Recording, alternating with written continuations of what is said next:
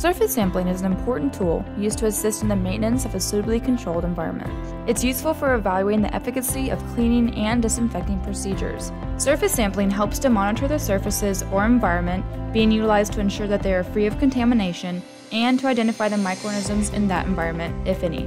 Surface sampling must be performed in all ISO classified areas, including PECs, buffer areas, and anti-areas. According to USP 797, surface sampling in the ISO areas should be performed monthly, but it is recommended to perform surface sampling weekly.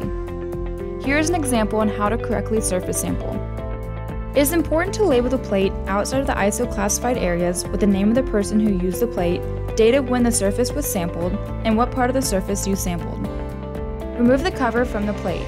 Using a rolling motion, firmly press the media surface onto the surface to be sampled, then remove the plate and carefully place the lid back on. Make sure to clean any residue agar from the surface you sampled.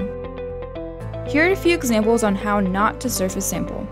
Do not place the plate on top of the disinfectant, as the plate will slide across the liquid and not recover any colonies. This will not be an accurate representation of what could be on the surface. Do not press too hard on the plate. You want it intact as possible to where microorganisms can grow.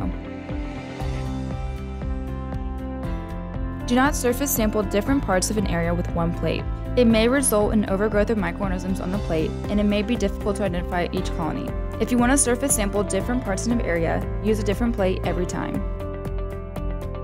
Do not sample surfaces or gloves immediately after disinfecting them, as this may result in false passing results.